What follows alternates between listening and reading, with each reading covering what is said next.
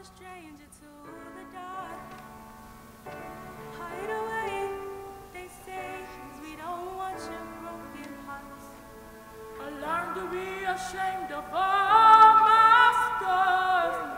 Run away, they say, 'cause no one will love you as you are. I will say this, 32 years of celebrating and commemorating the life and service of Dr. King is something very special. Many of you may remember that back at just 30-something years ago in this country, it wasn't always popular, actually, to have a King holiday.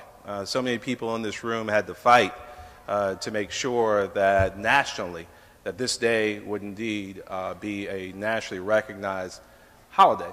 And to know that we were ahead of the curve because of the leadership of our great city council there, city council members then, led of course by Councilman W. Cromartie, that this has become a standard event, and to see so many of our citizens come out to not take a day off, not only take a day off, but to come out and commemorate what it means to be a Colombian, what it means to be a South Carolinian, what it means to be an American is incredibly important and humbling.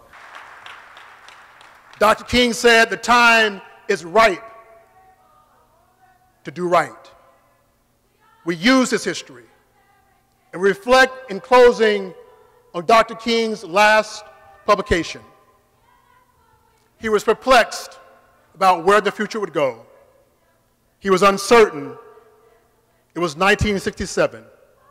The book was entitled, "Where Do We Go From Here? Community or chaos?" That is the question. These are his words. He said, "Many of the ugly pages of our past have been deliberately obscured and forgotten. A society is always eager to cover up misdeeds with the cloak of forgiveness. But no society can fully repress an ugly past when the ravages persist right now. Our country owes a debt of justice which it has only begun to pay.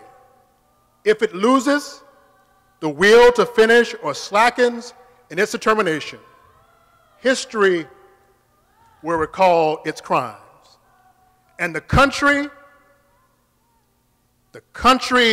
that would be great will lack the most indispensable element of greatness, and that is justice.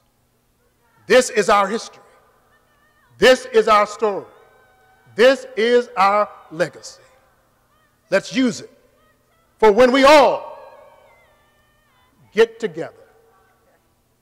What a day of rejoicing it will be when we all, Shandon, Millwood, Waverly, the University of South Carolina, the City of Columbia get together, when we sit down by the banks of a creek in Valley Park. We'll sing and shout the victory. Thank you very much.